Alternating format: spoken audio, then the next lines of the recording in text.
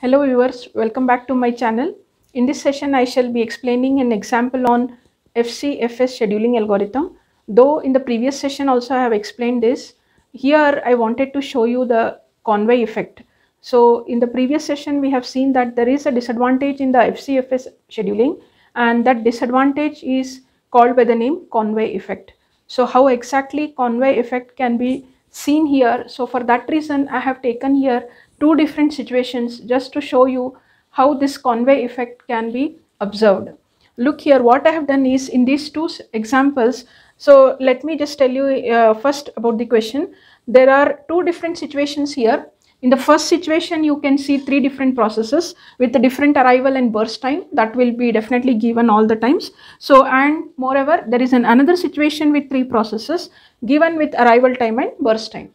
You are asked to find out here the average waiting time in these two situations. So let us see now. First we'll try to solve the first situation and then we'll come to the second problem. So in the first situation, so these things I will not repeat again. You know now how to calculate all these different times. Completion time, to carry out the completion time. So for this particular thing, I'll just make the bar Gantt chart. Okay, I'll write it here. This is for the first situation I'm writing here. So I'll start this with 0. So at this time, definitely there is a process in the queue. So we'll take that process. This process has taken how much time? So let me just show with a quite bigger space, just proportionally to show the burst time here.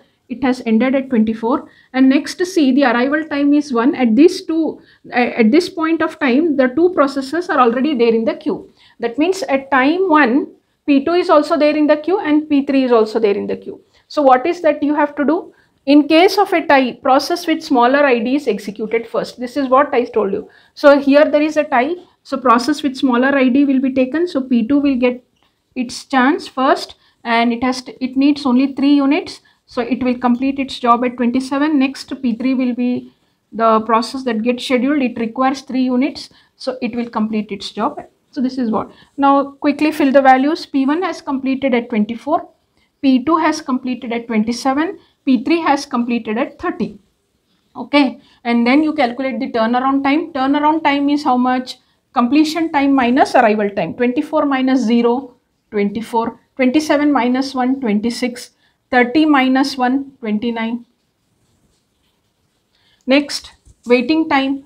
Just see waiting time. Turnaround time minus of burst time. 24 minus 24, 0. 26 minus 3, how much? 23. 29 minus 3 is how much? 26.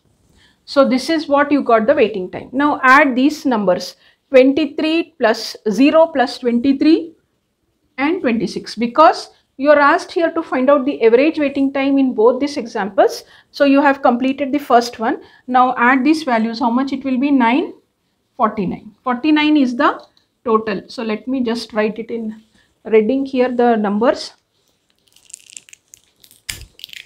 So this is what, not to get confused with the previous. So this value you got here, 49. Now find out the average waiting time. So you know the formula. It's not formula, very simple. The total value is what?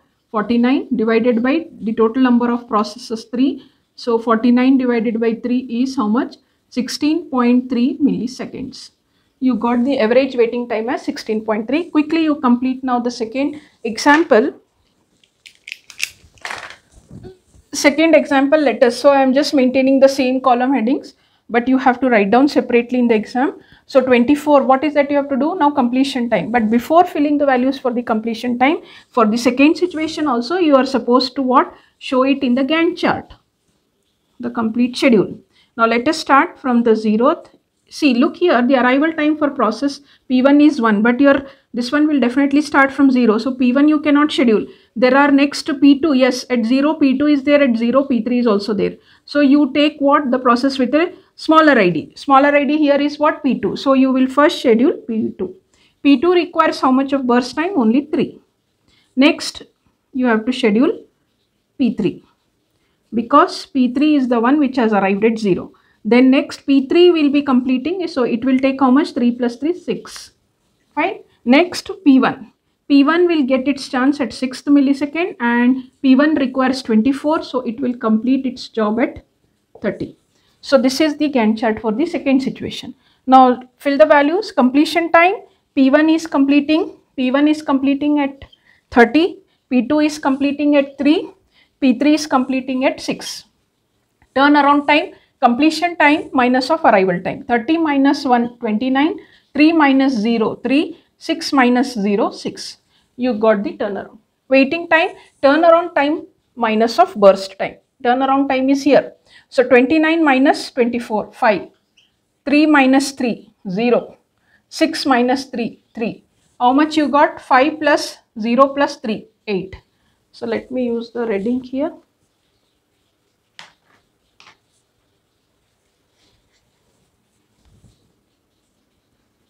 Okay, this is your answer. Now for that you calculate the average waiting time. Average waiting time will be how much? 8 divided by, because there are 3 processes. You will get an answer how much? 2.6 millisecond. So I am just writing here, and also what I will do is I will make this in a box, the final answer. Now you can arrive at the conclusion. Look at the first situation, you got the average waiting time as how much? 16.3 millisecond. And here in the second situation you got a very less and time, and it is 2.6 millisecond. So this is what we wanted. The goal for any scheduling algorithm should be what? Minimum waiting time, minimum response time, minimum turnaround time. So we have observed here that the first situation has illustrated the Convoy effect. Why? Because the processes with higher burst time, if they arrive first, then they are making the other processes to wait for a long time. Look here, you can very clearly see process P1 has not waited at all. It got the CPU first, but its burst time was more. Whereas P2 and P3, just look, observe here, P2 has waited for 23 units, whereas P3 has waited for 26 units. Though their burst time was very, very small, but still they have to wait. So this is called as Convoy effect. And just to show that, suppose if we had done in a reverse manner, so that's the reason in the second situation I changed the arrival time. So once I change the arrival time, what has happened is P2 got scheduled first, okay, which has got how much? Only 3 units of burst time. Then P3 got scheduled. Then P1, the process with the larger burst time, got scheduled at the end. Because of what? I changed the arrival times here. And you can see what the waiting time also in each of these processes.